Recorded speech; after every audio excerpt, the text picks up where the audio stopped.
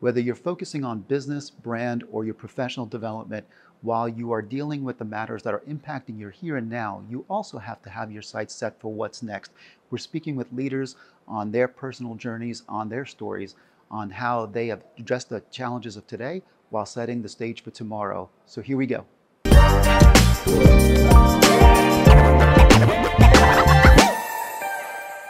But by way of background, George is from Opelika, Alabama, That's right? That's right. The booming metropolis of Opelika, Alabama. And he is also a Morehouse man. That's what I'm talking about right there. And really set forth, and I've read a lot about George Bandy Sr., which we'll talk about a little bit. Yep. But George has really set his entire career based on sustainability and purpose and loyalty and trust, and just an awesome, awesome human. So by way of this, kind of talk to me about, I know you went to Morehouse and you know, how that all came to be, and then how you went through your career and your journey. Sure.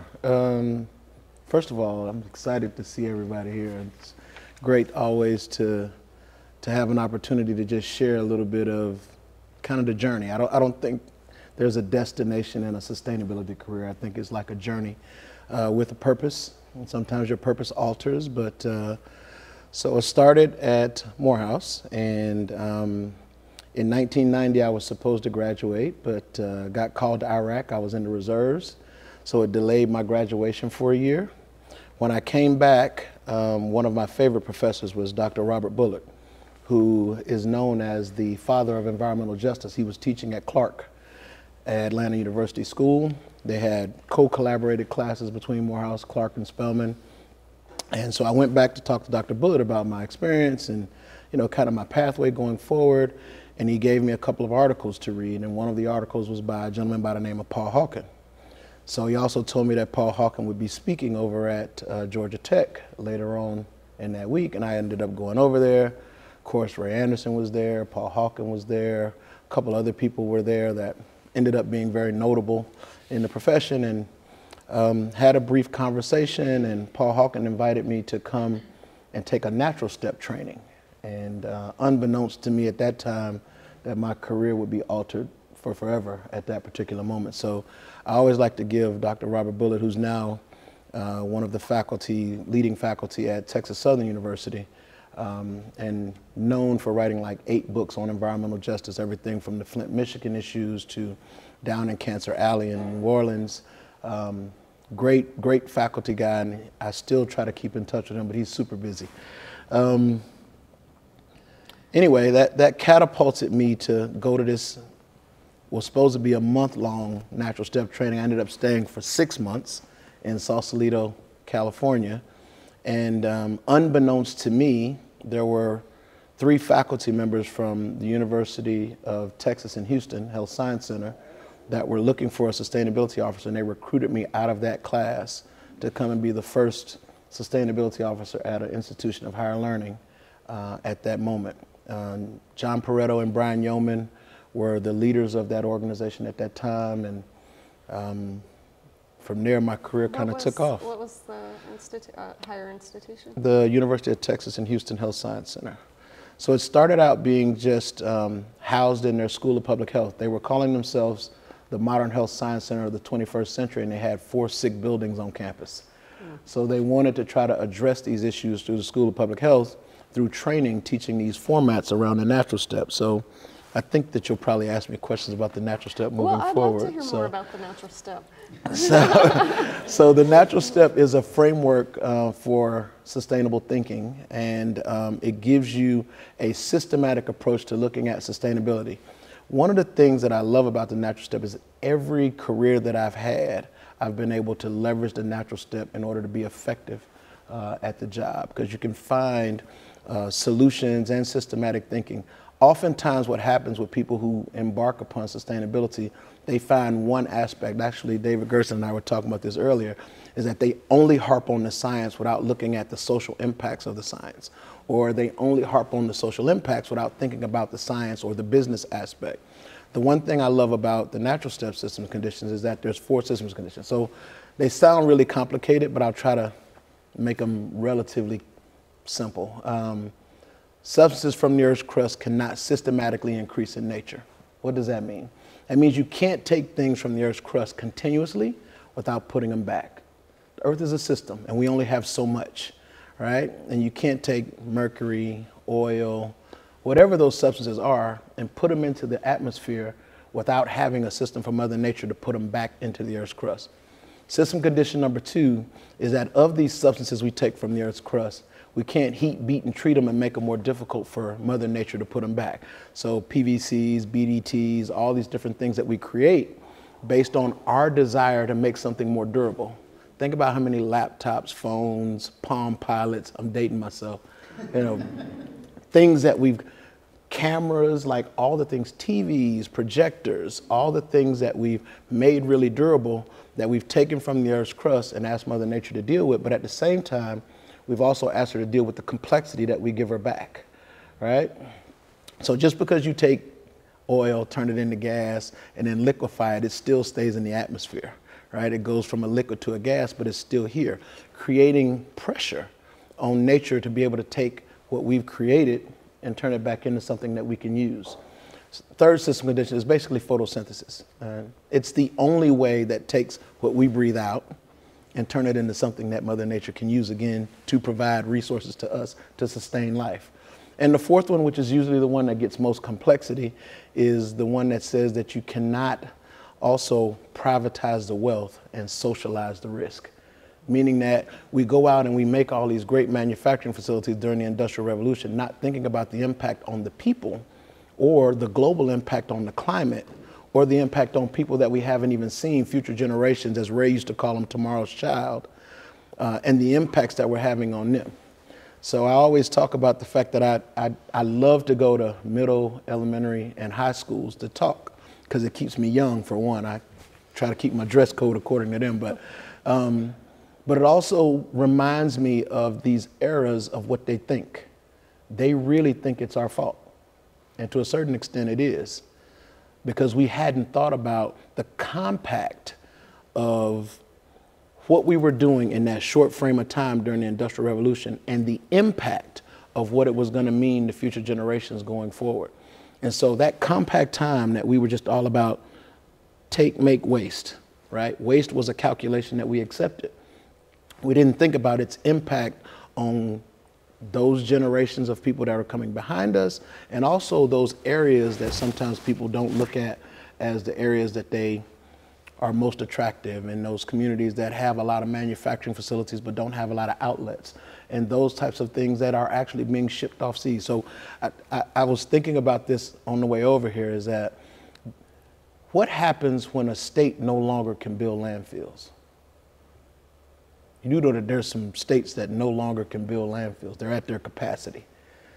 Well, they ship their stuff to other countries or to third world cities in the US that actually take that waste.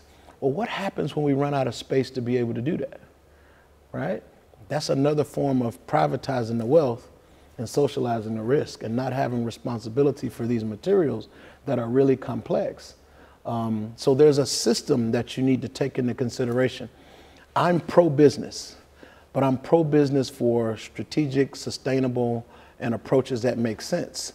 I think sometimes we have these businesses that pop up, they don't last very long because they don't, if you're a pencil maker and you run out of trees, you just run out of business, right? So you have to be thinking about, like, what is the sustainable solution that we can create? And if things need to be in a technical loop, you create that technical loop. And you have to invest in that technical loop because that's part of keeping your business to become more sustainable. Oftentimes you see these things in the industry and people are always baffled by them, and I'm always laughing, right? Well, we can't get any cars because we can't get these little transistors. Well, what the hell happened to all the ones that you made before that, right? We just made them, we leased the cars, we sold the cars, and then we let them go into the landfill. Wouldn't it have been smart to be able to recycle those back into the same material that you could use all over again? Same thing with the touch screen on the phone, right? Apple's probably about 80% of their phone gets recycled back into their phone. Think about this. Best business model I've ever seen. I got to take this phone back, give it to you, right? To get another phone at another $1,700, and then sign up for a contract for 3 to 4 years. And the only way I can get another phone is bring you all the raw materials back so you can create me another phone. So they're buying 20% raw materials, selling you 100% phone, and you're giving them the material to make your phone with. Pretty good process, right? Smart business. Good business decision. So how do we become more effective about how we deliver those types of services? Because people just want the service of the phone. They don't actually care about actually owning a phone. They don't actually care about owning a laptop. So the service of what it is that some of these materials provide are more important. How do you feel like the leasing is growing on automobiles? Because the value of it drops 30% as soon as you drive off the parking lot. So financially, it makes sense not to actually own the vehicle. It makes sense to lease it.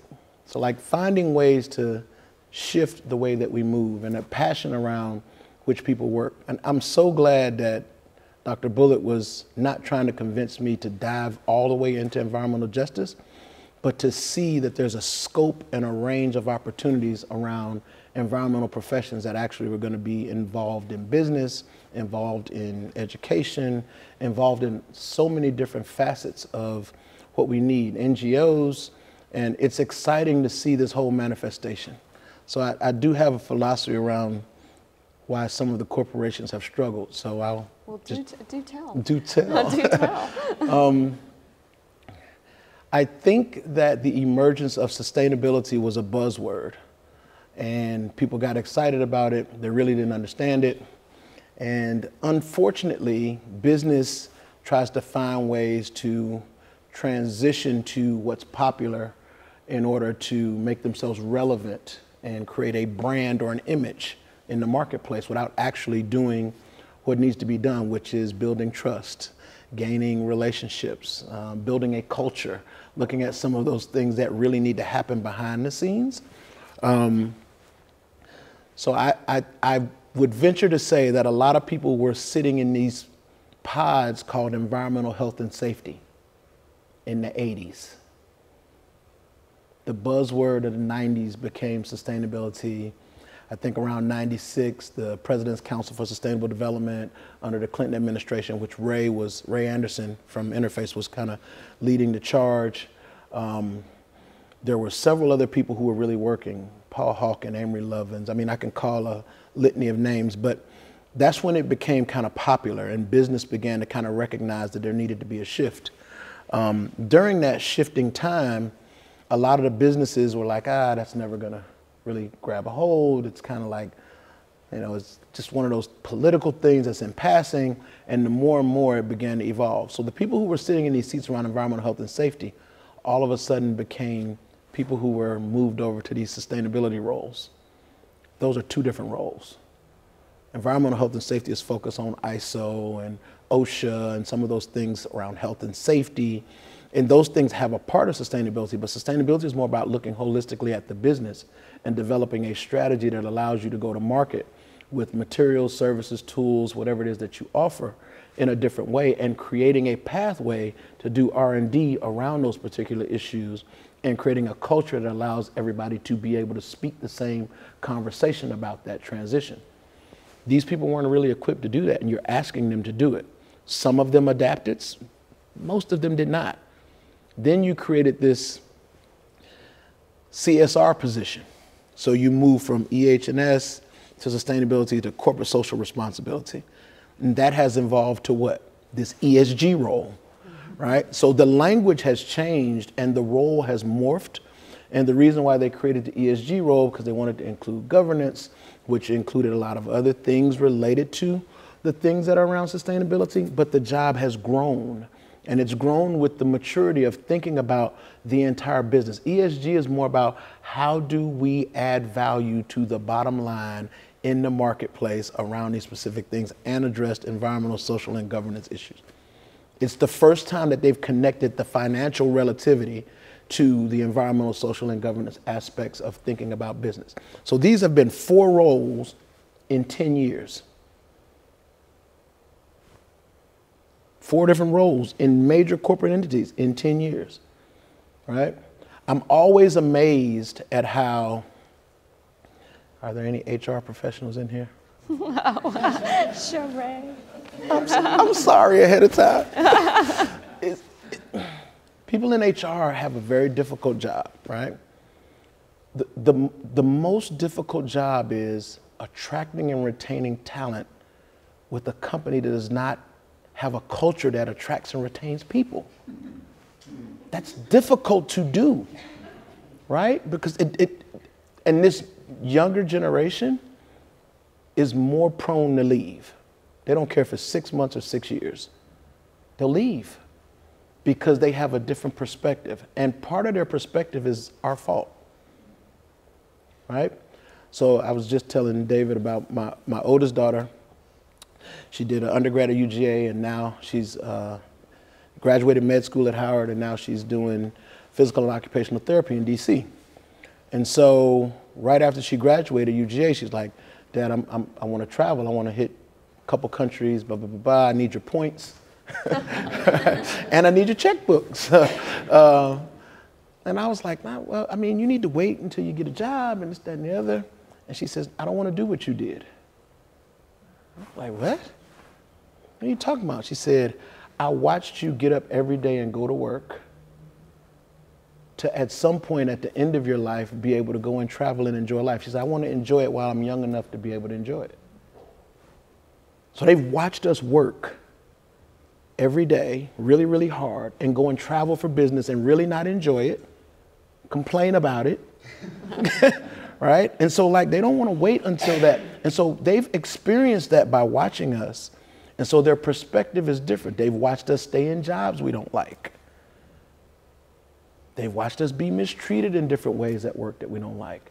And their experience is a little bit different. And they have access to way more data than we ever had access to. They don't know what microfiche and microfilm even is, right? And reading a newspaper is like, I'm gonna skim these notes online. For us, it was like we had to read the whole article and then go back and highlight it and figure out what we wanted to talk about. So that whole evolution of thinking is, and it morphs every 2 or 3 years. Like that next generation is changing even faster. And so being able to sustain their attention is a little bit more difficult. And what attracts them is different than what attracted me. And I think that sometimes we've got to accept that, right? You know, that old, lab technician with the pocket protector and the big thick glasses like that. I mean, they're coming in with a hoodie and a skateboard and able to do the same work in less time. And they don't want to be there if they don't have to be there. And for us, it's kind of like, oh, this is a 9-to-5 job. And they're kind of like, it only took me 3 hours to do it. Like, don't I get compensated for the same thing? Like, those are the kind of conversations that are evolving. And these all are under the umbrella of the evolution of sustainability being able to compete. So there's a decline in living systems. I don't think anybody will question that, right? We only got so much Earth. And there's an increase in population affluence and technology. Well, there's a margin for action for business, right? And there's defensive businesses, and then there's strategic businesses. A defensive business hits the wall because they go one direction very, very hard.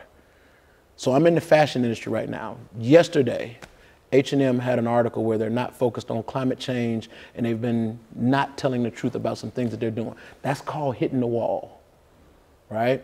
And then you bounce back and you go the exact opposite direction. Oh, well, we're gonna funnel all of our resources toward this. Then you hit another wall, right? And you continue to spend all your time doing this. Years ago in the 90s, Nike did the same thing with the labor issues that they had with the people who were making their shoes. Hit the wall, and then they bounced back. But they ended up getting very strategic to try to stay in that gap for a longer period of time. They diversified their portfolio. They thought about what they were doing, looked at their materials in a different way. That's the difference between a strategic enterprise and a defensive one. Some of the defensive ones never make it back. Some of y'all still got that Palm Pilot in the closet. Nah. That BlackBerry, right? So how do we get better? So how did we meet? Oh, wow. At Interface. Mm-hmm. And I was there a few years before you. And when you came on board, the culture shift needed to be accelerated, I would say.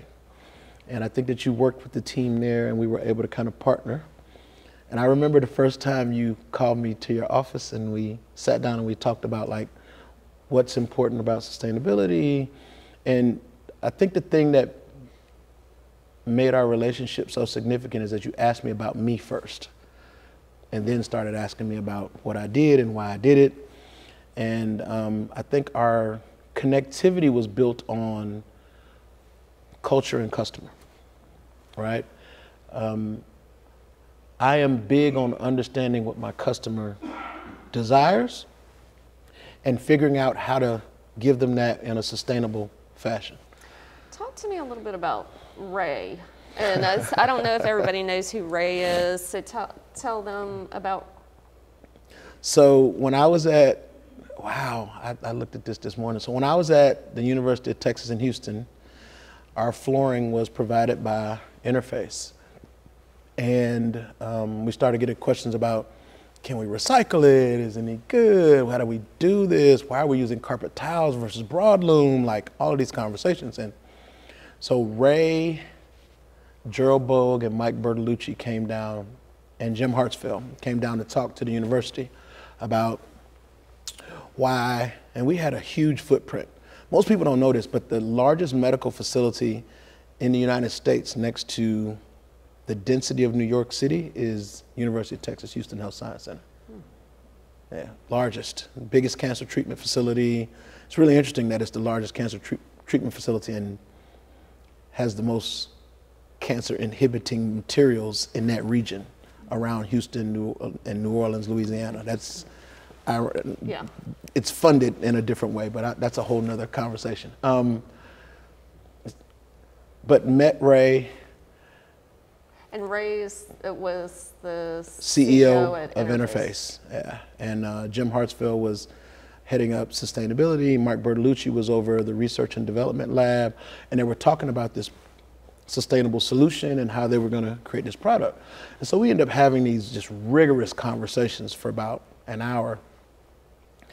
And Ray looked at me in that meeting in front of all those people at UT. He says, "You're going to work for me one day." I'm like, shit, go ahead, man.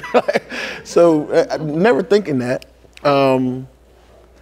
And we got into a negotiation about something called an evergreen lease. And I looked it up this morning. I still have a copy of it. Dan Hendricks, he was the CEO, is now the chairman of the board at Interface. He was the CFO at that time, right? And we were negotiating on how to do an evergreen lease, which means that the university would never actually own the carpet. We would lease the carpet, which gives us a ability to kind of predict how much we would spend on carpet annually. Because usually when you build a building, carpet and furniture aren't included in the price, right? And then you got to go and try to figure out how to do this. So as big as our campus was, what we were trying to figure out is like, how do we keep it fresh and looking new and not actually have to own that product and be responsible for putting something that we knew had chemical challenges for the landfill in the landfill. And Ray created this evergreen lease and we kept going back and forth. At that time, we couldn't get a financial institution to actually put a value on the flooring, which was crazy to me, but there was no financial institution willing to do that. So we did it through our own credit union at the university. And we did one space, one of the buildings. It was a school of nursing that we were building during that time. And it worked, right? It was one of those things where we felt really good about it. And my boss went crazy and he started saying, I no longer want to buy furniture, I want to lease it. I no longer want to buy cars. Because to be honest with you, like, I don't know if people here from Georgia State, Georgia Tech, I don't know if you have this thing, but 20 years ago, there used to be this thing called asset management. And because you buy stuff with the taxpayer dollars, you couldn't actually auction it off. So you had this warehouse full of Apple IIe computers, old televisions with VCRs with the strap across the top on the wheels, old vehicles that were no longer working, overhead projectors that people weren't using anymore, screens that you used to pull up. Like, they had all of this stuff in this warehouse, and they had trouble auctioning it off because you could be sued because there were taxpayer dollars that were being used to purchase it. So there was like a lot of ambiguity about that. And we had literally warehouses full of this stuff. And it was kind of like, well, how does this work? Right? Like, how do you, it was the ultimate in an example of managing and having responsibility for waste that you could do nothing with, right? You knew that it was going to cost you to dispose of it, so you just kept putting it up in this warehouse as if it was, you're going to just continue to be able to buy a warehouse, and it cost you to buy a warehouse and fill these spaces up. And at that point, we had pivoted to kind of start thinking about doing some things more strategically, and that's how I met Ray. And then in 96, 95 or 96, they had a huge meeting in Detroit. And I remember that meeting because I think D. Hock spoke. He was the like CEO of Visa at the time. Paul Hawk and Amory Lovins. It was like this big sustainability forum in Detroit. And that's when Ray actually recruited me. I ended up not going to Interface until '99 because we were in the middle of building a building, but another warehouse. Yeah, another warehouse. But it was so much fun, like just staying connected, keeping up with what they were doing. And I think the one thing that I loved about Ray, he never told anybody that I worked for him, ever. All the time that I traveled with him, worked with him until he passed, he never told anybody that I worked for him. He said, George works with me on this pathway to a more sustainable future. So I have this is not on the script. What was your favorite job? Wow. Father. Father. Being a father. Being a father. I love it. That's my favorite job. Tell me about your father. Wow. That's where I learned to be a father. My dad,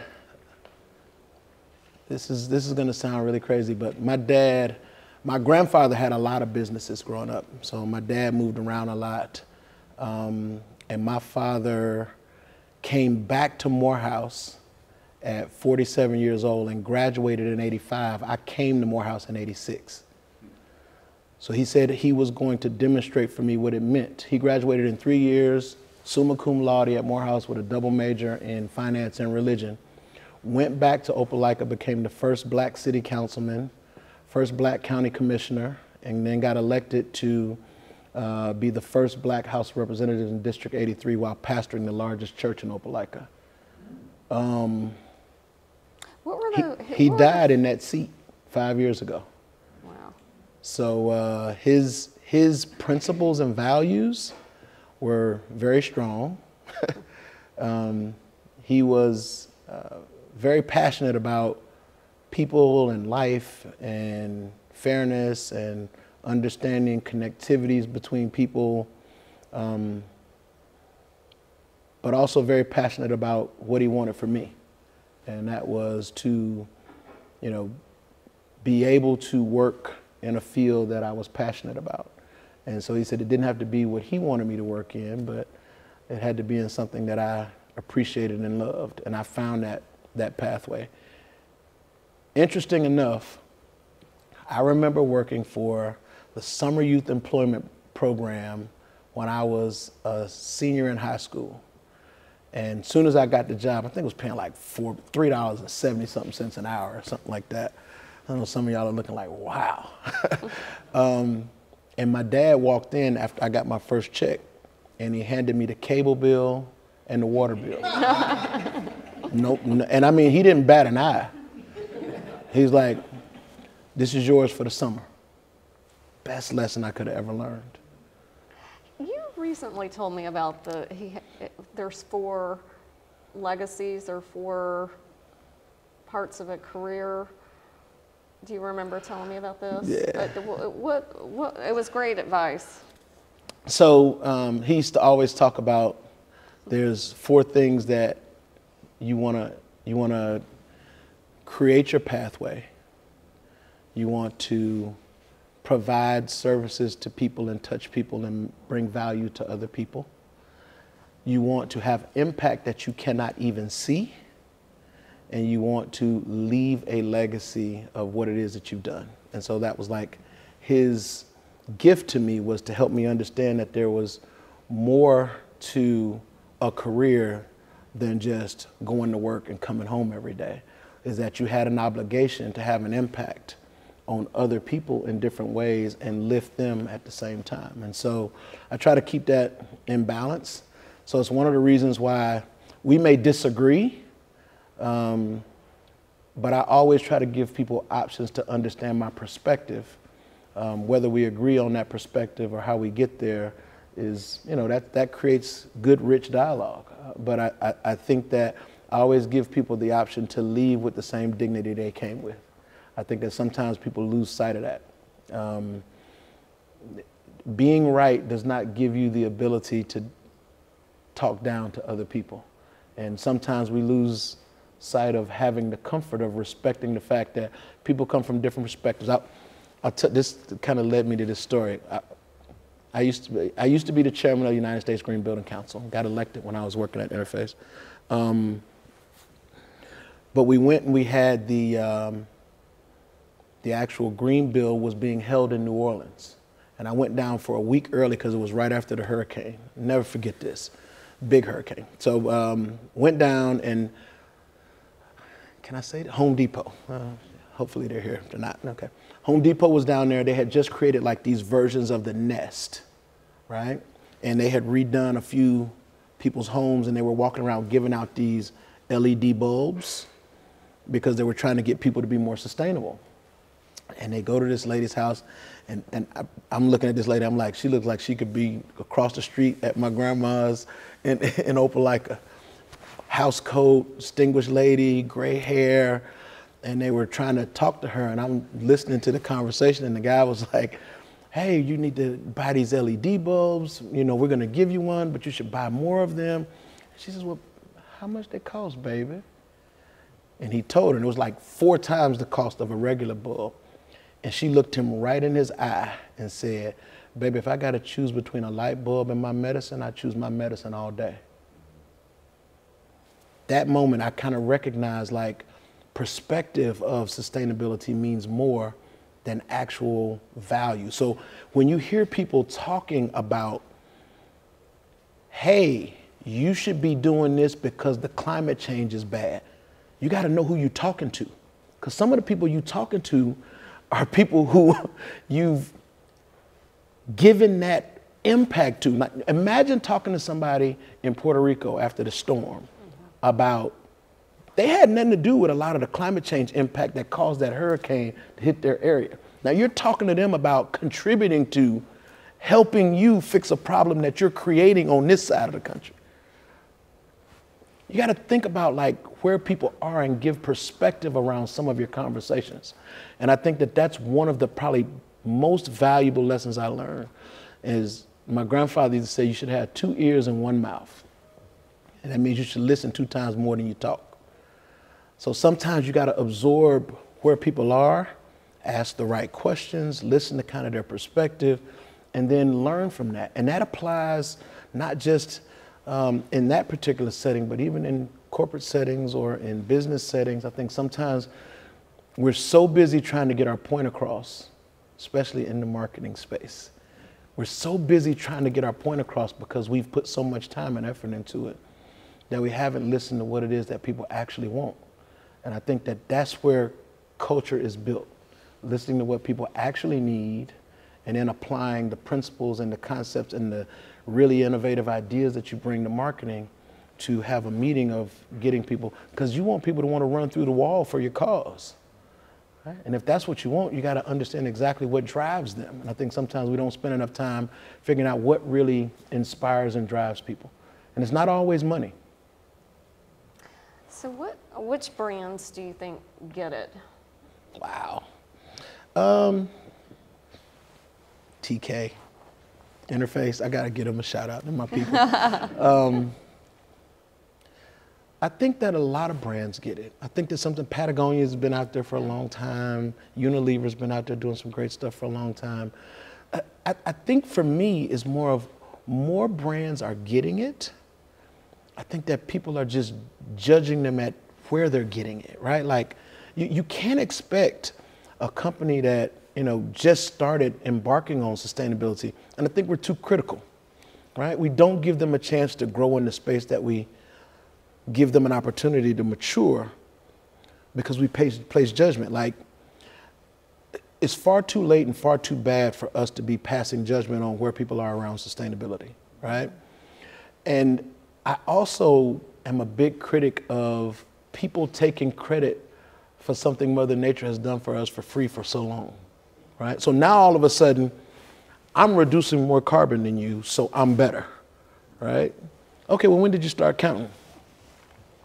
Oh, you started counting in 95? Okay, well, what about all the stuff that you made from 95 back to your inception of being created? Like, you just decided that didn't count?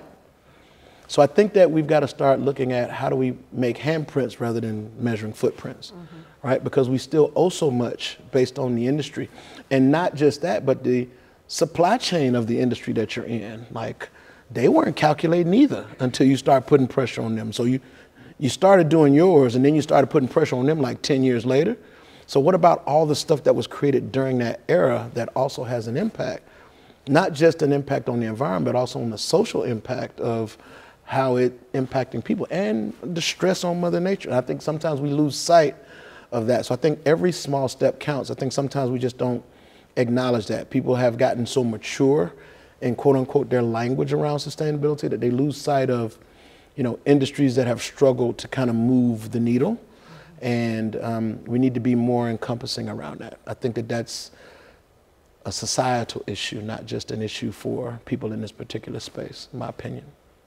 So I'm going to make 2 comments and then we'll open it up for the room. I did send a text last night to Richard French, who we worked with at Interface, and asked him to give me something to say to you, and he said, and George speaks around the world, and he just was at Spencer Stewart last week at a big conference. He's off to Mexico City, and George is, world renowned, but he's always, never says anything about it, always humble. He's from Opelika. Oh, yeah. And the other person is John Wells. He used to be the president of the Americas, probably one of my favorite people I've ever worked with. We got the opportunity to work with them. And what he said was that you embody everything that George Sr. set out to do. And so I just want to give you that shout out. That.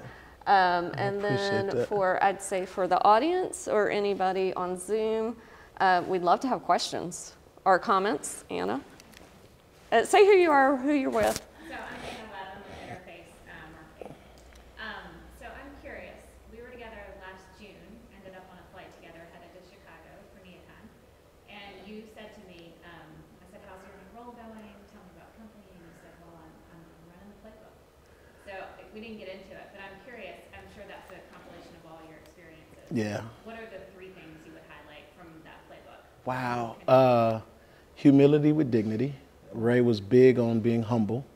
I think the second thing is looking at where you really are. I think sometimes we start jumping straight into aspiration without looking at where are we right now so we can level set and then begin to kind of chip away and do the work. So like for me, the playbook is take the 4 systems conditions, lay it across whatever the business might be, and just start the work. Fortunately or unfortunately, in the fashion industry, it's tough. And we're going to do some things really in the near future that I think are going to kind of push us in a different direction. I think the other thing about running the playbook is we need more playbook runners. I think that a lot of us started in Ray's camp and we've expanded, but that's what Ray told us from the beginning. And some people have lost that you're on a journey. Like, you can't get up the mountain with just carpet companies, right? There's other companies that also have to go up this mountain of sustainability in order for us to have the type of impact that we want to try to have. And when we lose sight of that, I think sometimes we get kind of siloed. And you know, as my kids can say, sometimes we don't fact check. So we need to start fact checking each other and making sure that we're sharing this vision with other people. You know, it's no longer okay for us to privatize the wealth and socialize the risk. That's not acceptable, because we can't be successful that way. And there's no way that we're going to be able to sustain the type of life that we want to have for future generations to be able to enjoy if we continue to do that. And I still go back every year and I read The Last Child in the Woods, one of my favorite books, because it reminds me of my humble beginnings, but it also reminds me of like being connected to nature. I told a story to this group about my grandmother, who's like the ultimate environmentalist. You know, I tell people all the time, I grew up in a farm-to-table house, so it wasn't like that was extravagant. Like, you go out, you get the chicken, the hens are outside. We didn't have these egg price issues, and you know, most of the stuff that my grandfather had a farm, like, so we lived this. So I'll never forget my grandmother, after a really bad storm, she said to me, she said, "Baby, you know we the only people that get wet when the storm comes." I'm like, "What?" She's like, "The animals know before the storm comes and they go and they hide. That's how I know when the storms are coming." We have incubated ourselves inside and we've lost tune of our connectivity with nature. Whereas you never see a storm where there's a lot of deer flying around in the storm, or there are a lot of birds getting caught up in the storm, because they're smart enough to detect that things are changing and they go and burrow. They go and hide. But we, on the other hand, feel like we can control nature. And I tell people this, and sometimes I don't like to sound negative, but you do know Mother Nature can fix the climate change problem, but without us. And that people don't want to hear. But it actually can happen without us, right? The storms can get so bad that we can't withstand those storms. And so, like, we've got an opportunity to be able to make things evolve and do things in a more strategic way. And so running the playbook means you just got to stay the course, stay connected to nature, understand that, you know, God's not making any more earth like, hey, let's put another 1,000 acres over here for people to live on. Like, we are being condensed into smaller spaces, and Mother Nature is being asked to handle a lot on our behalf. And we've got to be smarter about how we actually do that. So, question time? Who else? I'll go with one. You know, you can go into a fast food restaurant with a number of chains and see calories or health information about items. I know you work in e-commerce. Now you're in fast fashion. Do you foresee a world where there'll be transparency on labels as to, instead of just comparing price, you're actually able to compare environmental impact of the items bought? Absolutely. I don't think it's an option. I think that it's an inalienable right for the people who are actually, you know, buying your goods and services to be able to do that. And I think that also it gives you the ability to be able to recycle and create a platform that encourages recycling. And we know this, though. Europe has already started that process. When I worked at Amazon, they were big on creating a circular economy model, and they were big on that. And in Europe, they're fining companies for not having the level of transparency or the level of responsibility. And you're starting to see a few states begin to pick up that extended responsibility legislation that's starting to kind of, out on the West Coast, that's starting to drive things. I think that that's only going to increase as we find more and more challenges in the marketplace. And so I would absolutely see that. You know, they'll fight it for a long time. When I say they, I mean the U.S. is always reluctant to kind of give that type of pressure. But I think that over a period of time, you'll see more and more companies voluntarily moving in that space. And the competitiveness of a very wise consumer will begin to drive that marketplace in a different way. And so it will be encouraged to move in that particular direction to help with the things that we're doing for sure. We probably have time for Tricia. Say who you are, where you work. I'm Tricia Young, I'm marketing communications at Southbase. Hey. So one of the issues I feel like we run into a lot is greenwashing. So Great I question. hear your comments about, not discounting small steps, not having some sort of purity tests, but how do you balance that with like organizations that are only content to do the small steps when they could and maybe should do more, and how or content to make small steps look like bigger steps than they are? Yeah, that's a great point. I think there's a lot of third-party certification opportunities out there. I only get concerned when the third parties become so prevalent that you need to have like 18 certifications in order to authenticate something, right? Because at that point, the price only goes up to the consumer, right? Because you got to pay for all of these different certifications. My flooring people and my furniture people are like, yeah, right? So, and then, they evolve and they change in terms of like, and the price continues to go up as they create infrastructures to foster their business in certain ways. So there's value in that. I think one of the challenges to that is that governmental agencies aren't creating the type of transparent certifications that actually can authenticate certain aspects of things. USDA should be doing some things, EPA should be creating some things, and then therefore that would create things that people trusted enough or that were transparent enough for people to be able to see, but that's very, very moderated in that particular space. The greenwashing is more of a challenge because we're globalized, right? I'll give you a good example. When I worked at the big capital letter A, so that way I won't get myself in trouble, I remember when there was not a certification, but a product declaration that was authenticated. And it had like the name of the company and the brand that we were putting into this particular fashion label. They were creating what's called Amazon Aware, which is like where they have all their climate neutral brands. And so one of their big suppliers who did not have that certification actually cut and pasted it, put it on their product and didn't take the name off the bottom, right? And then sent it back to us to authenticate their brand to be added to the website, right? And when you have lots of companies internationally, that's what they do, because they don't have the type of certification authenticity that you need. And so there definitely needs to be more rigorous third-party verification, but I also think that needs to be balanced and temperamented with accepting and allowing people to understand what those small steps are. I think that a lot of the information that's out now kind of makes it easy to expose people who are greenwashing, right? If somebody's numbers have stayed the same for an extended period of time, you kind of know what it is. Just because they got a good commercial doesn't mean that they're actually moving the needle. I think that as you begin to increase in that value in different spaces, because just because somebody says they got recycled content, recycle what, right? Like there's a lot of different ways to do that.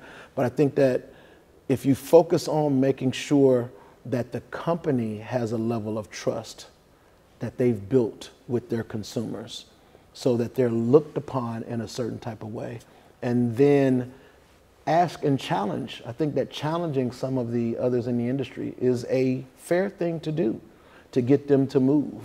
And then they create their narrative as to how they're going to approach sustainability. Because there's 3-4 ways, right? You can either go in the brand space if you're doing climate neutrality, right? You're either going to buy offsets or you're going to reduce your internal work, right? Then there's bio-based, right? You're going to move away from what you've been doing from a technical perspective and make things out of things that nature can reproduce over and over again. There's some challenges with that because do you use that agricultural space for other things, right? Do we have enough space to grow corn to make carpet, or do we have enough space to grow corn to make corn? And then you can go with recycle, And that's either technical or commercial recycling. Like you can look at those different type of aspects. So you got the climate neutrality, the bio-based, and then you've got the recycling aspect. And then you've got the social impacts of all three of those. So the social impact kind of overarches and the environmental impacts of those decisions overarch.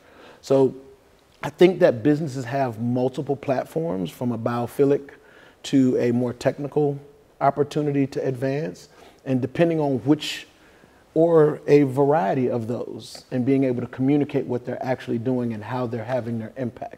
I think that that's where the struggle usually lies, versus the challenging people on their greenwashing. I think sometimes they're just trying to do the Me Too, right? Like, oh, they're doing that? Okay, let me go get a certification so I can say Me Too. And then they don't even know what they're doing. And that's one of those EHS being moved to an ESG role and not really understanding what that dynamic is, and not having that confrontational conversation with the business about what's important, and not understanding what your customers want from you as well. And like, those are some of the things that I think will help alleviate that. Do I think that we're there? No. I think certain industries are there because they're more mature. But I think that some of the other industries that are just getting started are struggling to try to figure that out. And that's why you're seeing a lot of them in the press right now. So I think we got one more. Well, we got one more. Mike from Hot House. These company conversions where they might have been reluctant to get into this, or only got into it from a monetary thing, but have become almost like evangelists or anything like that. All of them, right? None of them wanted to do it. I'm gonna tell this story. I don't know, you were probably there when this happened. Big board meeting. Stock price at Enterprise had fallen.